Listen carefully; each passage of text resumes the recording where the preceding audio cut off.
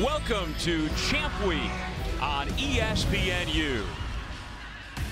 It's the 2017 MAAC Basketball Championships. Tonight, from the Times Union Center in Albany, New York, it's the quarterfinal matchup between the 4th-seeded Siena Saints and the 5th-seeded Fairfield Stags. Around to be as neutral as possible in terms of a different floor, different signage, but the reality is the Saints in gold off to a quick start. Long, who scored that bucket for Siena, one of their 4 1,000-point scorers, and he, as much as anybody, Rob, of this senior group, has played inspired, energized ball lately. And Wright changes speeds as well as anybody. I mean, he can just be a blur out in the open floor, but then he can also stop on a dime. Here's Oganyemi, the local product on this Siena team. Grew up just across the Hudson River over in Troy, and he's got his first 2. Interior passing leads to an easy layup for Sidibe. Long leans in and banks it home. He is working so hard to try and make things difficult for Nelson. Millen for 3. It's a real dark horse on the outside of the bubble, but they're at least in the discussion now. Yeah, they weren't about 2 weeks ago, but they've played themselves into bubble consideration. That's what'll go on throughout the next couple of weeks. Working on Shivers, no. Oganyemi's got it, and here comes Marquise Wright. He is a magician with the basketball in his hand. For her son's college days. They are very, very close.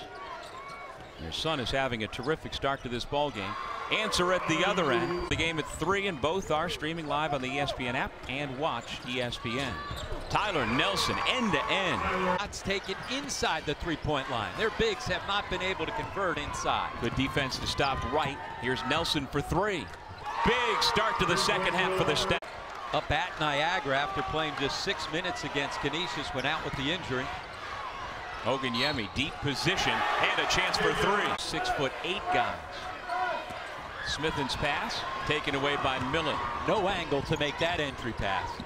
Nelson back nice to Millen. Play. That was a tremendous set. Then he beats you off the bounce and a nice wraparound on the finish with that pass. Millen's got 7 points. Oganyemi draws the foul on Millen and a chance for 3.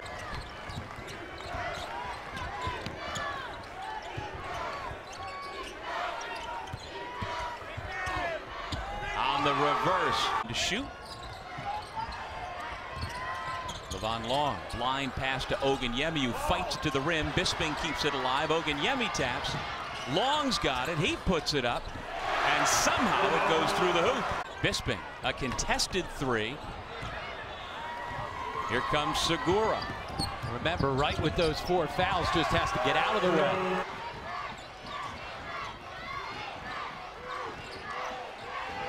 Reloading with 6 seconds on the shot clock. Oganyemi buries the 3.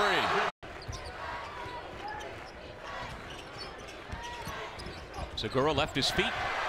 Right to Shivers. End to end for the dunk. They dodged a bullet as they won in overtime at home against Davidson. That would have been a crippling loss for the Rams, so they stay alive. Shot clock under 10. Smithen with it. Shivers to the foul line. Banks it in. The Baltimore school 5 years ago. This is 4th season as head coach at Siena. Millen.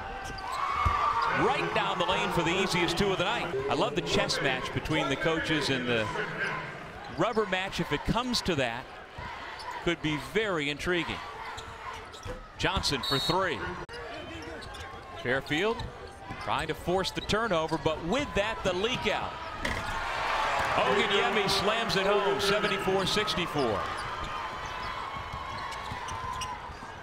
Nelson, tough shot. Siena holds Fairfield off, and the hometown Saints are going to move on to face Monmouth in the MAAC semis.